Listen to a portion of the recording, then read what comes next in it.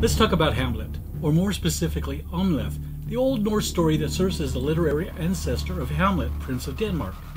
The play many of us were required to read in high school. Yes, some tales have a tendency to re-emerge again and again over the ages. Now, we love a hero's journey as the basis for many of society's most loved tales. From Star Wars to The Wizard of Oz, Harry Potter, The Lord of the Rings, The Matrix, and even closer to our subject of today's review, The Lion King. Today we are discussing The Northman. Hi, I'm Rob, and this is A Constantly Racing Mind.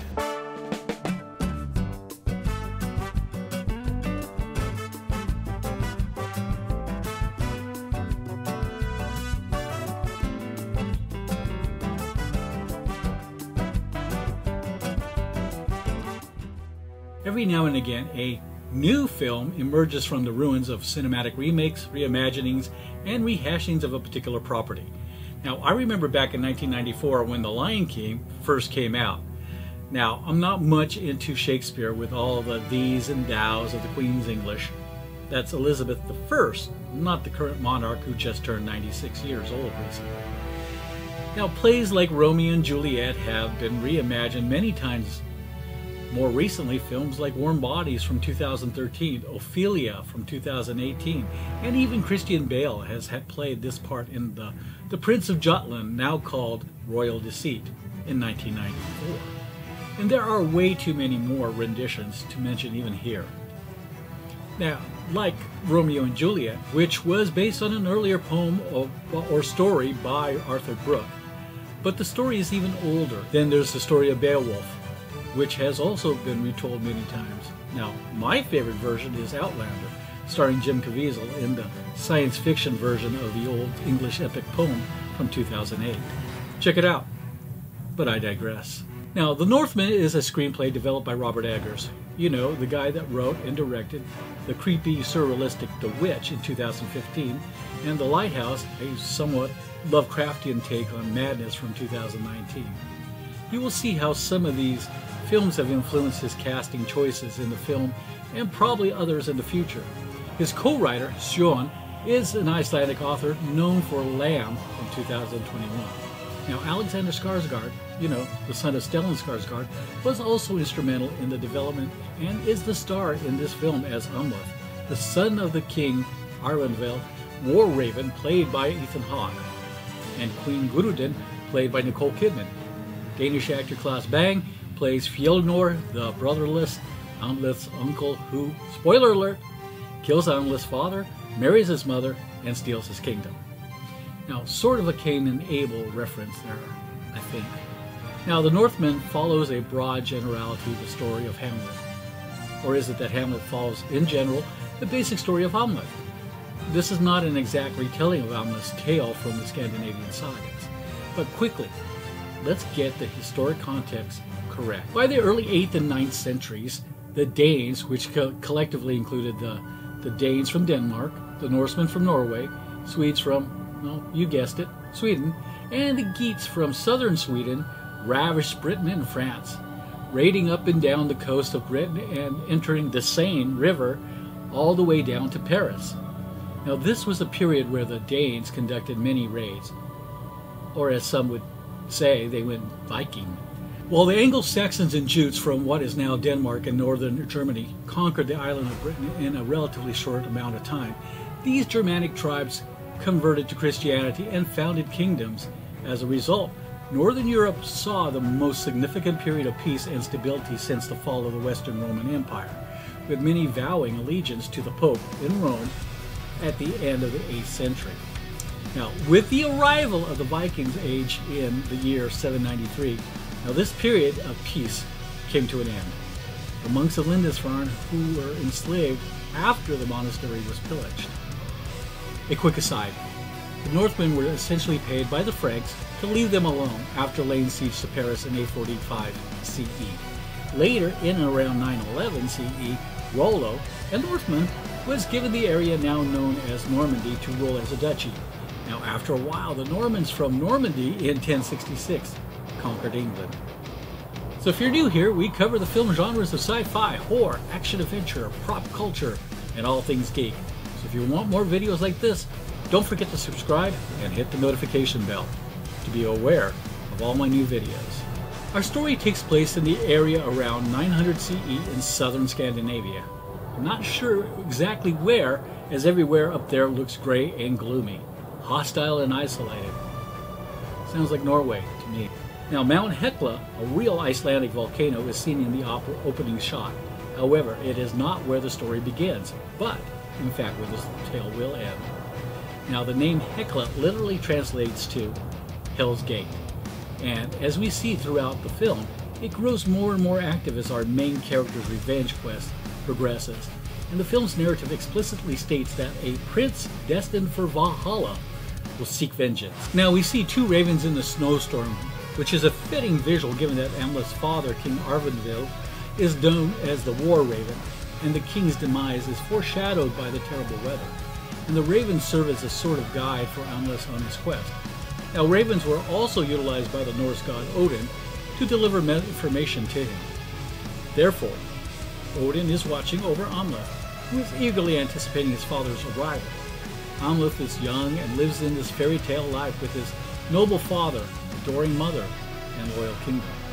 And when the king arrives, you get the impression that he's loved and respected, so people kneel in front of him and give him gifts. However, one person does not accompany the king on his triumphant ride from battle into town. Instead, at the welcome celebration, his brother seems kind of pissed off. Now, with a necklace plucked from the dead body of a rival prince's neck, Arvindil presents it to his son as a gift. Now, Amleth will keep the medallion as a memento of his father till he's grown up. It's a bit ironic. It was taken from a dead prince. Weird, huh? But prophetic and ironic, don't you think? When Reemerge the fool tells a crude joke. Now, this is the first hint that this fairy tale life isn't what it appears. The jest Reemerge makes is regarding Queen Gudrun's proclivity for being a tease. Now, the king is unconcerned, as that's exactly what fools or jesters should do. However, the king's brother becomes enraged. The funny thing is that this interaction hints in this version that goes far beyond the traditional story of who the queen really is as a person. Now, the king is dying due to a liver wound that is slowly killing him. As a result, he brings his son to a magical rite to prepare him for maturity.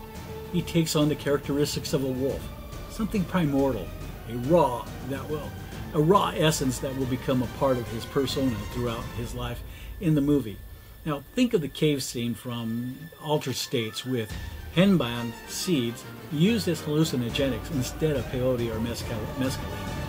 Now, he must make a promise to protect his family and revenge his father if he dies in battle. Endless cries and tears are collected by the fool, who also is a shaman, who declares that this is the last time he will shed tears until he needs them. Later in the film, a seeress will return these tears to him as an adult. It's also here that we see the cosmic tree Yggdrasil. Again, think of the MCU's Thor and the tree that binds the 9 worlds together. Now, to Amleth, it also represents his family tree displaying his royal lineage. But his reunion with his father is cut short when his father is shot by arrows as they emerge from their ritual. Now, the assailant and his father's brother are close by.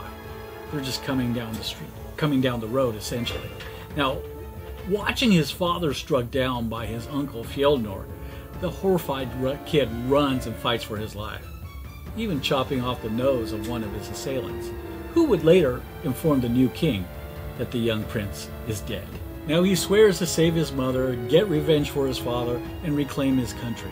But after a few years, the vow is forgotten, and Amleth, who was taken in by another kingdom, is now an emotionless, animalistic berserker who conducts deadly raids to acquire slaves for feuding countries. Now, for decades, the Northmen, primarily Swedes, cruised down the rivers of Eastern Europe, raiding and extracting payment from villages along the river. They were referred to as the Varangians, and they ruled the medieval state of Kiev and Rus. They established the Rurik dynasty, which ruled in some areas of Russia for 21 generations, or for 700 years, ruling over a loose confederation of Slavic and Finn peoples. Yes, this is the start of Ukraine and Russia. Early in the film, there is a scene where the raiders are rowing along a river, and as they come along a village, they sack and plunder it. They are led by a woman. So if you ever watched the History Channel's Vikings, they depicted women in much the same way. Now, as a matter of fact, we get both the Ragnar Lothbrok and the Amleth stories from the same collector. Saxo Grammaticus, circa 1150 to 1220 CE, a Danish historian, theologian, and author of the Gesta Danorum, the first compiled history of Denmark, or the Danes, where we get this legend. While a Dane himself, he wrote the Gesta Danorum in Latin and in a particularly ponderous style. Sort of how H.P. Lovecraft crafted his stories, using arcane words instead of more concise ones. The thought is that if it was indeed William Shakespeare who reimagined Amleth into Hamlet, he may have heard it through a French or even English translation. Now, there is much violence and death that takes place, and there is much death and destruction still going on in Ukraine today. Now, the director Robert Eggers summed up this portion of the Amleth story with a reference to The Lion King. This is the Hakuna Matata part of The Lion King, only with a lot more killing and blood. Now, Björk, the seeress, realigns Amleth's fate after the sacking of the Rus village. However, Amleth is haunted, not by his father's ghost as Hamlet is, but by the legacy he inherited from his father, by the mythology he was taught as a kid. By the way, Björk is metaphysically, shamanistically weird. When he discovers that the slaves from the raid were promised to his uncle Fjolnir, he decides to cut his hair and brand himself as a slave himself. So, just like Maximus Decimus Meridius, he wants a chance to be delivered to his enemy free of charge. But wait, his uncle has lost his kingdom to Harald Fairhair, who unified Norway in the late 800s and early 900s. So where are his uncle and his mother now? Iceland. Now, of course, this is the part where the two beautiful people in the film get to meet and form a relationship. Olga, who knows that Amleth is not a sheep, but a wolf, meets up in a boat sailing for Iceland. They form an alliance, not out of necessity, but more out of love for each other. And by the way, she is kind of a witch. When Amleth enters the king's quarters, he is shocked to discover that his mother is now married to his uncle. A stunning revelation. Not only that, but he now has a half-brother. Amleth stealthily slips away into the night, where ravens lead him to a cave where a he-witch guards the rotting skull of the fool, slain by Fjolnir. He cut the tongue out of the fool before he killed him. See what you get for saying stuff about the queen? Now, the fool is played by Willem Dafoe. Like Ethan Hawke, they don't have significant parts in this film and very little screen time, as by the first part of the first act, they're dead. But their performances and presence leave a lasting impression on the audience. Dafoe's mummified head seems to be staring at you as the wizard prophesizes to Amleth that he must take the sword from the king from under the mountain, which he does by going to the gates of hell and, like any good mystical story, must vanquish the king in what seems to be a battle. Or did he? The use of psychedelics in this movie is mind-blowing, but one is never really sure if it is metaphysical or not. While as a slave to his uncle, he and Olga form a plan to wreak psychological havoc on his uncle. His mother, his cousin, who was but a baby the day his father died, and unfortunately his half-brother. Amleth, not wanting to let on his true intentions, plays the fool. Amleth, it turns out, in Old Nordic, does mean fool. Now, I don't want to give too much away. However, I want to comment on the pagan superstition beliefs fueled by psychedelics, and that Amleth's father ingrained into his son a sense of legacy, a sense of family, and a sense of destiny for those he loved. Where in the cave with the he-witch, he is told that you must choose between kindness for your kin and hatred for your enemies. Now remember, this is a tragedy, and Amleth is a tragic hero. He must make a choice for himself and for Olga. Now, Anya Taylor-Joy as Olga shows that she can carry a scene and is not only Amleth's inspiration, she is also somewhat of the brains behind the brute. As an actor, she brings humanity to the film. Yes, she is plotting with Amleth, but I'm not sure whether or not it's her genuine desire to free the slaves or her love for Amleth, which makes this even more tragic. She also has the same Russian accent as in the New Mutants. Nicole Kidman is excellent in her portrayal of a wife and mother in a world and time when life was cheap and a woman was usually good for one thing, having male heirs. She knows how to survive. She plays Gudrun in a way that is both believable and scary. Kidman plays the queen so that you have no doubt that there is something very wrong with her. I think the gods will be good to Nicole when the Oscars come around. I like Nicole Kidman. Do you? And Alexander Skarsgård.